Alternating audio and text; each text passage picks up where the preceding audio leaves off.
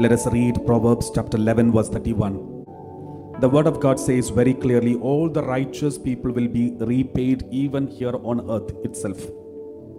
If the righteous are repaid on earth, how much more the wicked and the sinner? The righteous people are surely repaid even from here on earth. The same way, maybe more than that, the wicked and sinners will also be repaid according to their actions here itself. It will start from here. So my dear brothers and sisters, do not envy the sinners and wicked people when they seem to be flourishing, but instead look only on God. Your repayment will be coming to you. For all your hard work and righteousness and goodness, you will never go unrewarded. You will be blessed.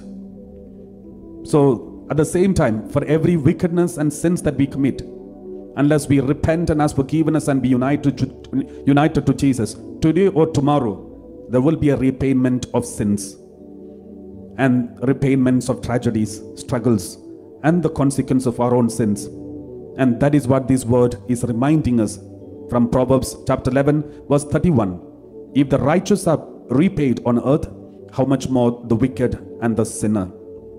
Let us once again close our eyes. There are many people who have not gone for confession for a long time. Though you have got chances to go for confession, you didn't want to go for, and some of you are not interested, some of you are frightened, and some of you are ashamed and confused. The Lord says, how long shall I wait for you in the confessional? I'm waiting for you, my child. Come fast.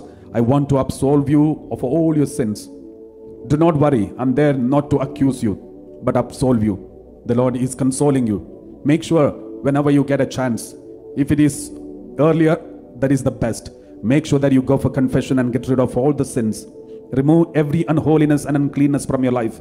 The Lord is going to bless you. Do not carry the dirt in your body, in your life anymore. You have opportunity to get rid of every sin. Therefore, let us try for that. Let us close our eyes and pray. We pray for each other. Abba Father, we pray for all these people of God, especially all those who are in sinful bondages and uncleanness and unholiness.